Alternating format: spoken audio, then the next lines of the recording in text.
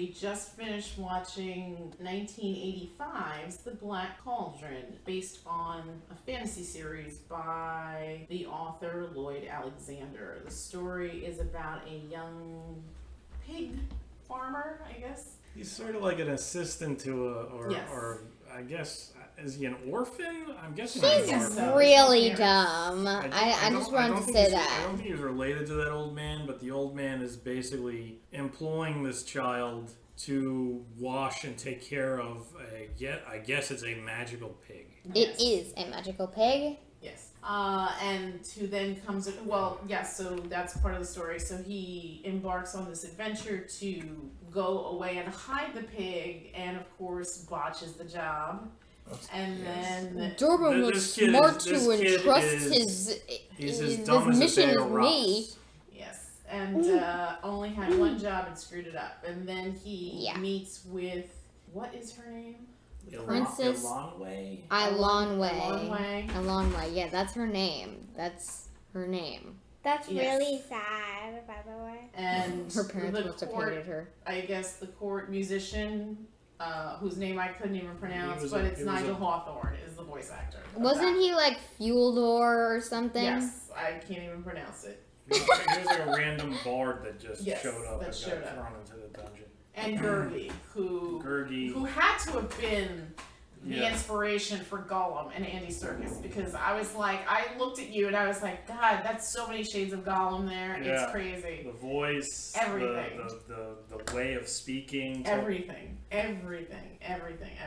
Amazing. So impressions, G, what did you think? I did not like this movie. You did not like it because? It was boring. I hated that guy. I hated that kid. He was dumb. He lost focus faster than me, which is really bad. That's really upsetting, too. Yeah. Okay. What else? I don't really have any other thoughts. What about the story? Is there anything interesting What about the story? Could have, what could have made the story better, you think? If they had a better male protagonist. Okay, fair enough. What about you, Olive Jane? Did you like the story or no? No. No? There's no You guys didn't like anything about it? It bored me out of my mind. Really? It really was boring. And the boy was so idiotic.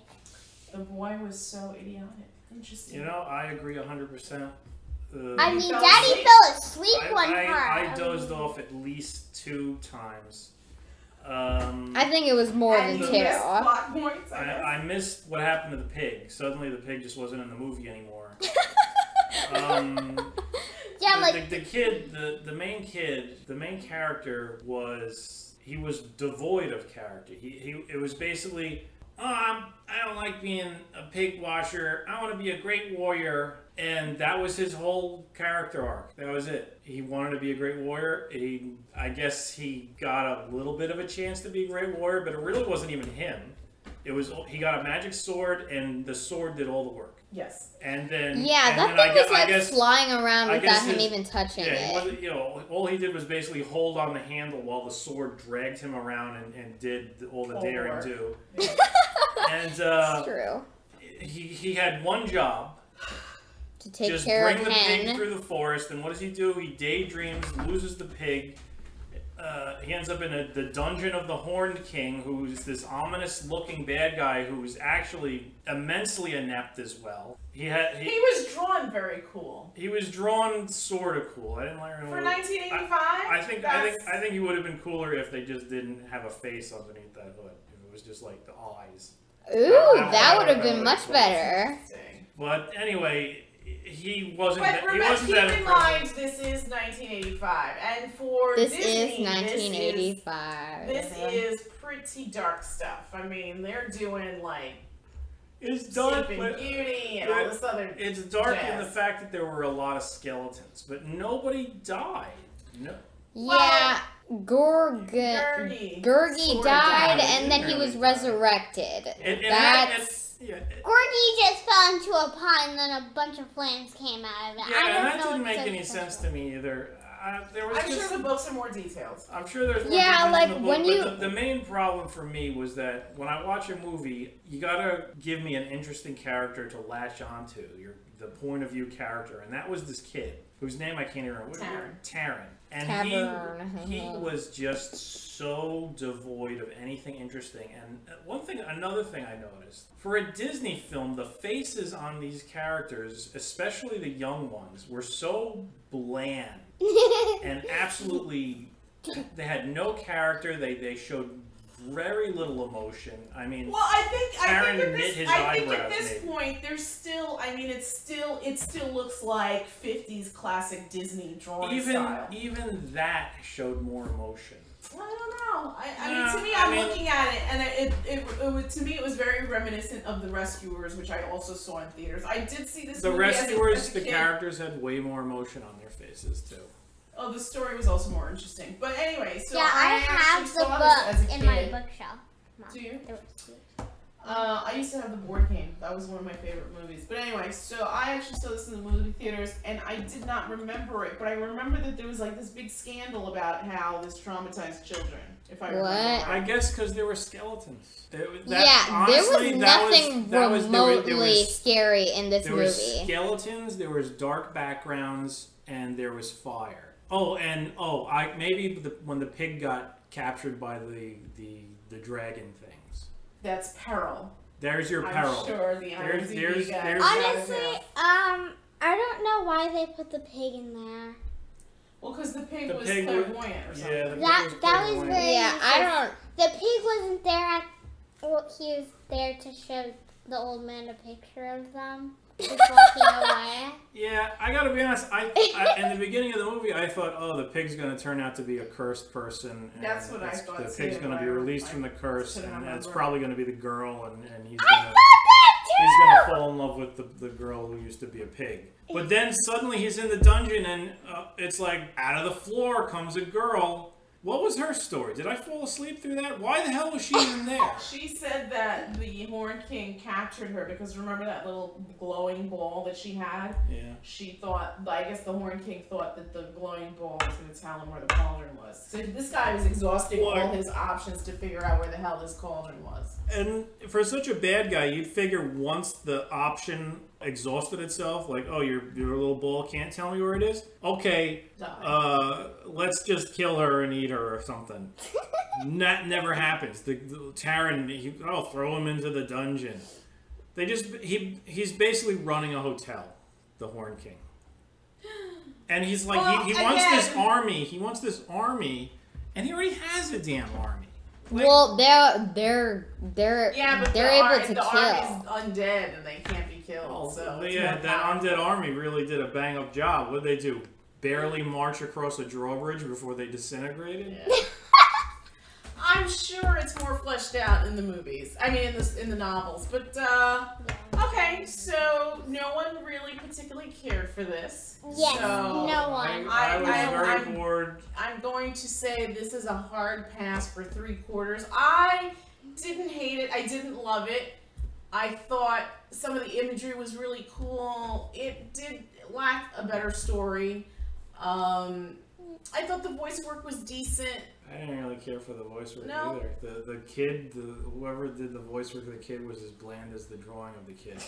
The girl, bland as hell. Did she even have a personality, really? I mean, she was damsel in distress for about 2 minutes. It was pretty much just, I'm here to get you out of the dungeon. Right. Okay, you served your purpose. And then they sort of have, I guess, a falling in love at the end. Yeah, Gurgi sort of tricks them into kissing each other.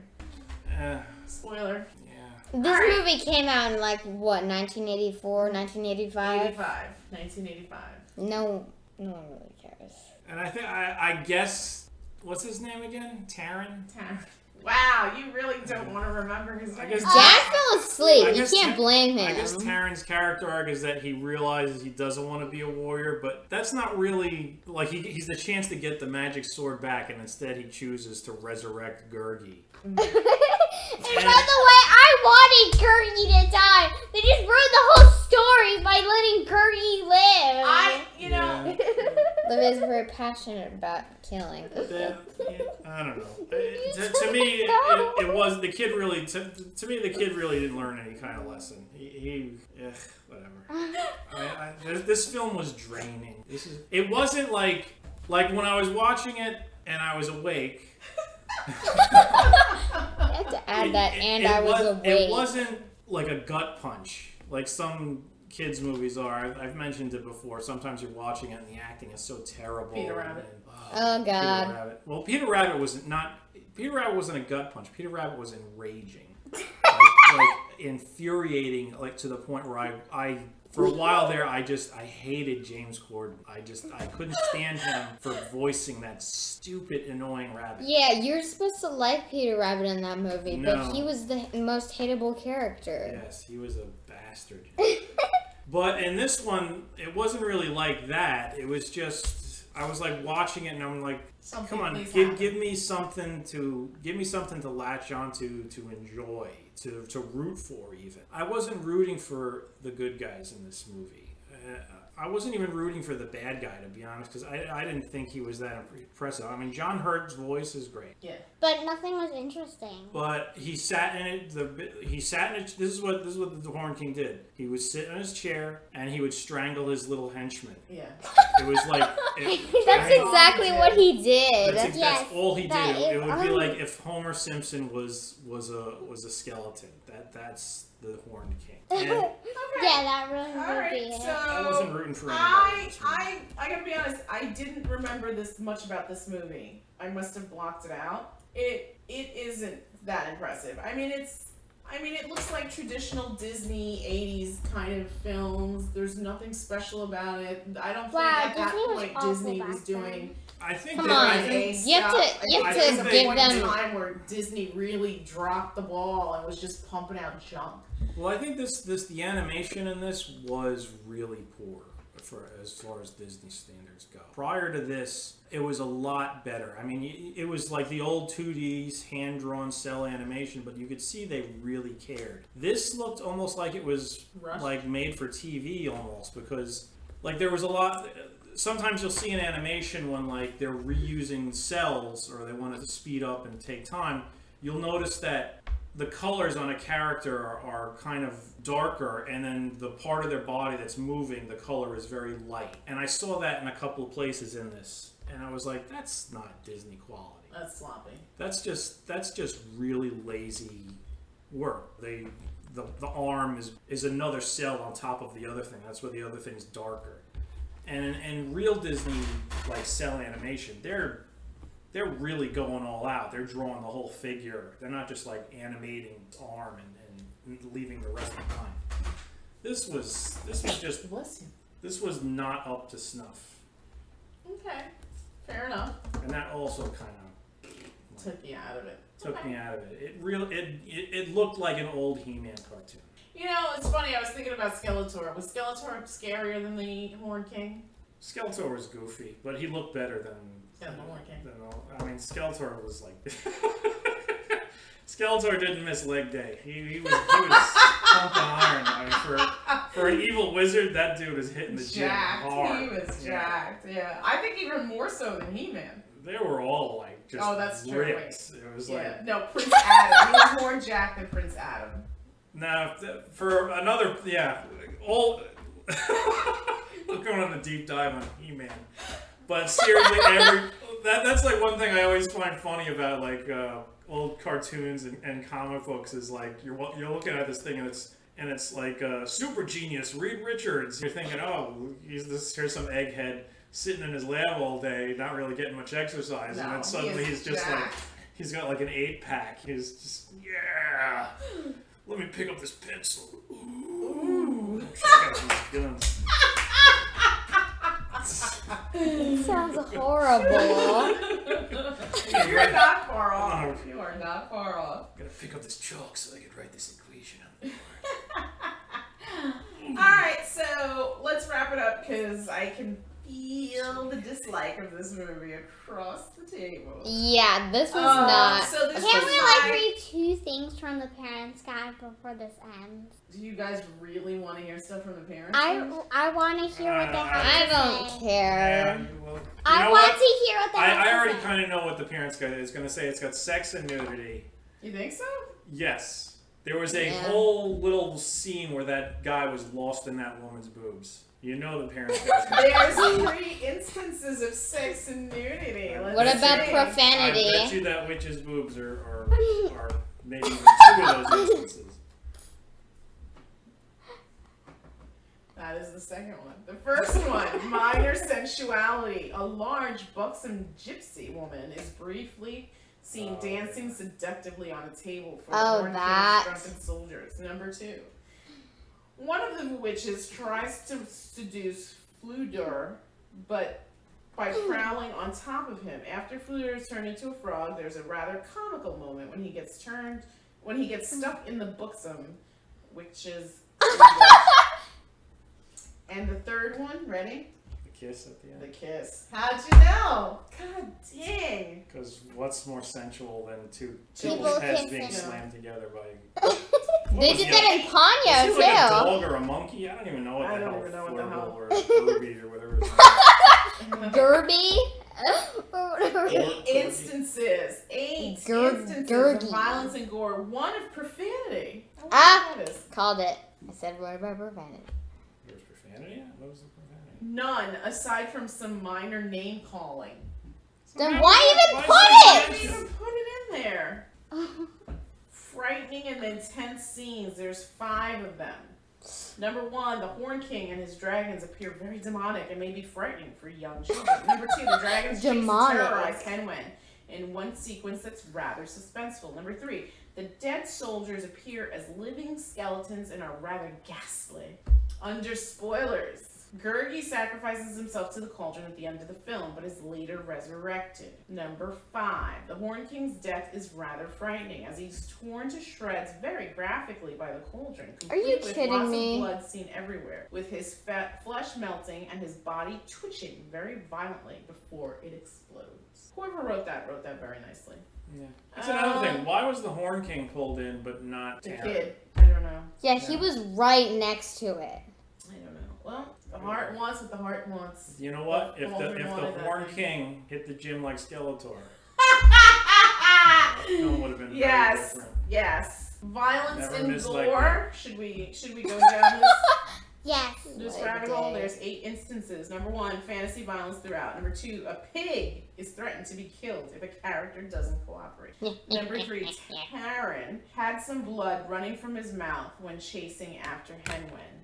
Yeah, Oh, and no. bad continuity. That blood disappeared when he climbed up that There was mountain. a couple of bad continuities Nudity in there. scenes. Like- Yes, like- excellent. yeah. Pickup. Good job, Olive. Oh, I yeah. saw that when he ran out there. And You should remember look when he back. took the chains off the gate so the little boat could go through the gate? And then the chains When he are turned back around, on. the gate's there with the chains on it, and then Yeah. they show the thing falling down, and guess what? The gate's wide open, no chains in you. This was just, this was sloppy. This was not Bad continuity. Disney quality. Like, you could tell that they probably fired everybody, and this was animated by like local Union 6 or something. Keep on reading. Am I gonna keep reading? Yeah, I'm kind of intrigued now. It's doing violence and gore. 1, 2, 3. Number 4. Taran duels using the magic sword with several soldiers. The sword obliterates their weapons into shreds of metal and wood. Nice. So is that violence against weapons? I guess. Number 5. The Horn King Violence resurrects dead against soldiers using the Black Cauldron, and they massacre several living soldiers off screen. And we see Taran, Eilonwy, and Fflewddur react to this. Do they? I don't see them massacre. I remember the soldiers React to running away, this. but I don't remember them. The only thing I remember is the soldiers walking out of the castle, really. Yeah, because that. Number 6. In a deleted scene, the Cauldron-born kills one of the Horn King's soldiers, and the soldier's body is dissolved by mist. Number 7. The dead soldiers start to decompose when the cauldron is corrupted. Wait, if it's a deleted scene, why even bring it up? Maybe there's like a special edition out there that people are watching. I'm assuming the parents' guide is input by parents or individuals into the parents' guide. I'm guessing, yeah. Lastly, and under spoilers, Taran and the Horn King duel, and the Horn King gets sucked into the cauldron and disintegrates. This mostly comprises of his flesh and cloak being torn from his bones in a tornado before being dumped in the cauldron with fire and lightning striking through him. This is all animated, but still very frightening. Oh no. For your young one. Dun, dun, dun. Alright, Yeah. let's get this done. Well, G, what's your number? what's a 10? 1 to 10. I'm feeling generous, so I'll give this movie a 3. Generous at 3. What about you, Olive G? I was thinking you would give it like a 6, Gracie. Well, 6 is better than average. Yeah. Yeah, this was not better than average. 5 is Right you know, in the middle. I don't like it, I don't hate it. So 6 would be, I kind of like it. So 3 is, I don't like it at all. Yeah, 2 would be I dislike it strongly, and 1 is like, oh my god, I hate this movie so much, it should be destroyed, no one should ever see this. I'll give it a 5. You didn't like it, but you didn't hate it. No. Okay. It was just boring. I too would give it a 5. I didn't hate it. I didn't love it. I sat there, I watched it. I probably don't need to see it ever again. Yeah. I'm giving it a 2. Wow, that is your lowest That's my grade lowest score ever. I dislike this film a lot. It was not only because Taran is boring, all the other characters are boring, Gurgi's annoying, the Horn King is unimpressive.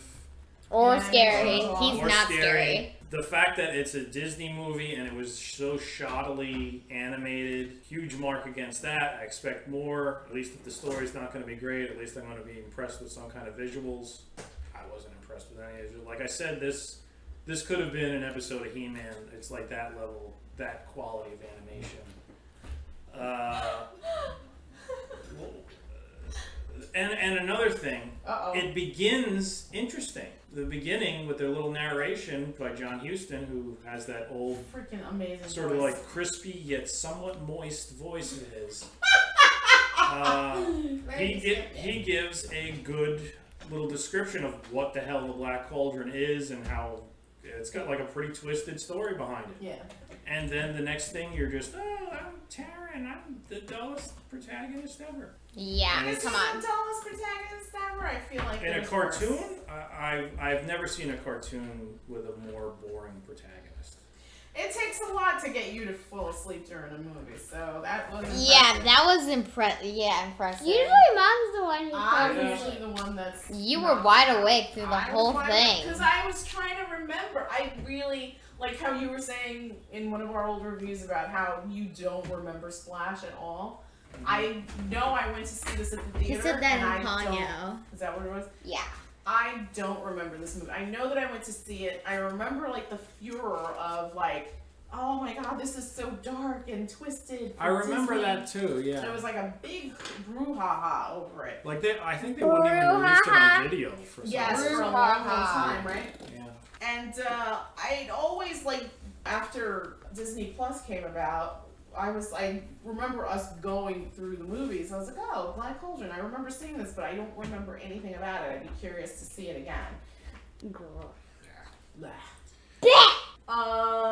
But yeah, I mean, you're absolutely right. There wasn't really anything impressive about it. It's actually kind of disappointing for a Disney movie. But I feel like this was 85. This is in that time frame where horror is king, right? Like the Nightmare on Elm Street movies are big. Halloween is big. Yeah, All those like you 80s said, movies. Disney was, and their animation department was kind of having like a lull, weren't they? Right. I mean, I it mean, didn't, I it felt didn't like really pick up again until like Little the Mermaid 90s and like Beauty and the Beast and the, right. like the So I real think- princess movies. Yeah, I think. I mean, before this, what was like a good Disney movies? Maybe The Rescuers, and that was like late 70s, wasn't it? I feel like. Yeah, but yeah, and like the Rescuers and 101 Dalmatians and stuff like that, they all had that like that I style, don't that like style of 101 animation like Dalmatians that. anymore. The characters were drawn in that kind of, in a certain particular kind of way. They're almost like everybody looked You could tell everybody was really high on like British culture or whatever, because you know you always got like the real lanky, skinny dude with a big nose, and you know it's a pretty classic character type. And you could see they were sort of going for this in this, but it didn't translate. God, I can't. Seriously, these characters look so bland, and for some reason they kept showing close-ups of their faces, and I don't know if that was maybe they were like blowing up the film cell, because whenever they showed a close-up of the face, like it got really sketchy. Like the line work around the characters was really sketchy. It was almost, it looked almost like pencil work, like they didn't ink it in or something. Interesting, I didn't notice that. Yeah, a lot of the characters didn't. I'd be interested to hear if there was like production problems on this and they weren't able to like truly finish it.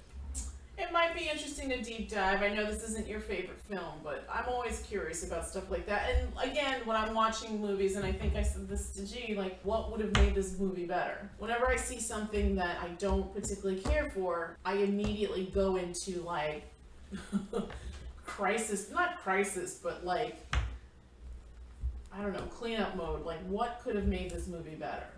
Yeah. I don't know. What do you think? I think just a better script with a more interesting main character. Seriously, you have your point of view character, and you're basically riding with this guy to complete the adventure. You want that guy to have the best character arc. He didn't have a good hero's journey. You want him to have an interesting personality. You want him to have quirks that you admire. And this guy didn't. His main thing was, I would really like to fight, and he's not really. It's not like he's training or anything like that. He towards that goal. He just thinks it's gonna fall into his lap, which it sort of did with the sword. But then that went away because then the witches took it. Yeah, and honestly, nothing this kid does is earned, really. Yeah. It's just he falls ass backwards into everything. Yeah. I did not like that character. He wasn't hateable. He didn't do anything that was like irritating, but he wasn't interesting. Okay, I mean, fair enough. And none of the other characters picked up the slack in that department either. Yeah. I mean, I think like they were going for some comedy there with Gurgi, and the Bard, and the Goblin assistant to the Horn King. Nothing they did hit as far as being comedic. Do you remember if there was any like licensing and retail of toys of this? I feel like there wasn't. I don't think so. Yeah. No.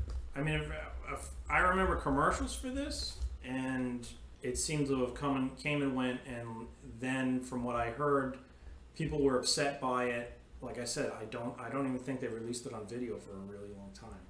That sounds about right. I think I tried looking for it at my local video store when I was in high school. Or no, because I was, I was in junior high when this came out. So, but yeah, I never really saw it. Like I said, when I saw it on, when we got Disney Plus and I saw it, I was like, oh, I have to revisit this because I'm curious to see, because I didn't remember anything of it. The only thing I remembered was the army of the skeletons like rising. That was one of the, because I thought that was a cool scene. I remember the commercials and being like, yeah, this looks awesome. Yeah. But my parents never took me to see it. So. They did you a favor. They did me a favor. Although you know what? I was a little kid when it came out. I probably would have been really into it. As I was into cartoons. I loved cartoons, even the crappy ones. like that. What was it? Remember that Lord of the Rings? Not the Russ Bankin ones. There was like was another one? The only one I remember was the Russ Bankin ones. The Russ Bankin ones were The Hobbit and Return of the King, but then some other thing made like a Lord of the Rings movie. And basically, they did a lot of rotoscoping. They got like real actors, and then they just sort of drew a cartoon over them. Oh, I don't remember this. And I loved that.